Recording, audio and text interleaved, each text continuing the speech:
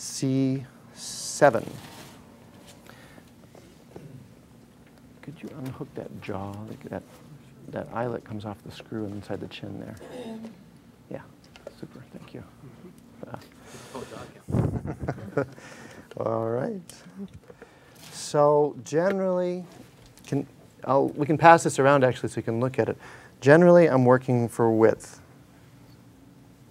I'm working inside the skull, encouraging this whole palate to get wider on most people. There are small glands there, there are small nerves, so I'm not being super aggressive, obviously, I'm being sensitive. The mouth is one of the only places in the body that has more nerves per square centimeter than the hand. Usually your hands are much more sensitive than what you're touching. The mouth, it's the opposite. The mouth is more sensitive than your hand. So you have to be really slow, really delicate in the mouth. The impact is much greater from the touch. Thank you.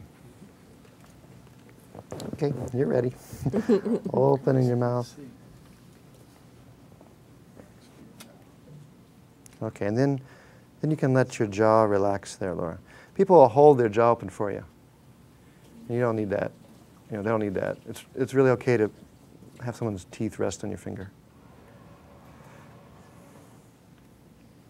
3-year-olds, on the other hand, will have a good time biting you a little bit just to see what you do.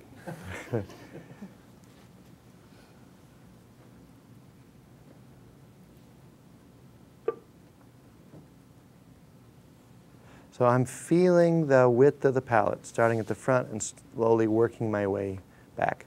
Laterally, just leaning on those bones, allowing them to drift and widen. My thumb on the outside has the other side of the maxilla, feeling through the inner and outer relationship of the teeth. Are you doing Can this? we hook that jaw back on there? And well, actually, no, without the jaw's fine. I'll show you with this. Am I doing? I was wondering if you were going like that, or in the center. I got my thumb on the outside of the palate, and I'm using this finger inside to actually feel between those two. Starting from the midline of the palate? Starting from about the midline of the palate and just checking, are there any places that could widen all the way back until it gets soft and too gaggy, too sensitive. Okay? Thanks again. You want more? Like a little bird.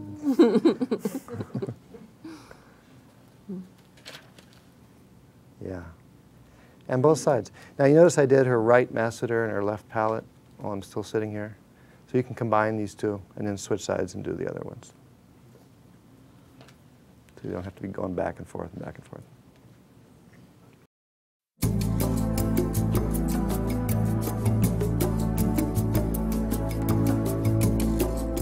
We kept getting requests for DVDs in our workshops. We had people come into the workshops and they wanted to have a way to remember what they'd studied afterwards.